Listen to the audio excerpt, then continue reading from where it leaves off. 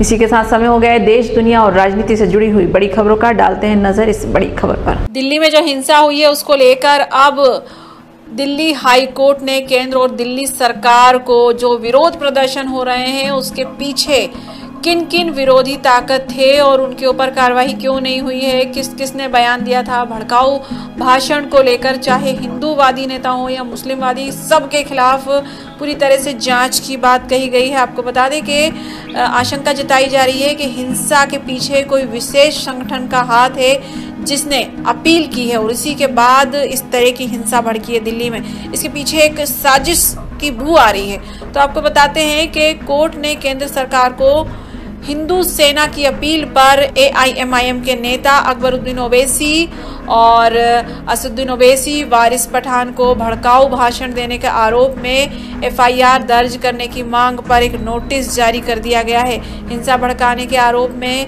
अमानतुल्लाह खान जांच होगी, कार्रवाई होगी, इस तरह के नोटिस भी जारी कर सकते हैं। अब इतना ही नहीं है, हिंदू सेना की ओर से अकबरुद्दीन ओवैसी, वारिस पठान, कांग्रेस की अध्यक्षा सोनिया गांधी, राहुल गांधी, प्रियंका गांधी और आपके मनीष सिसोदिया के खिलाफ कार्रवाई की मांग की गई थी, जिसमें कहा गया था कि इन सब ने भड़काऊ भाषण दिया है जिसके चलते जनता भड़क गई है और उसी के बाद ये दंगे भड़के हैं। तो इसको लेकर बहुत बड़ी एक पहल आ रही है जिसमें कहा गया है कि इस तरह की चीज़ों से बचना होगा और हमें आज़ादी चाहिए, हमें आज़ादी मांगने से नहीं मिलती है, हमें छीननी पड़ती है।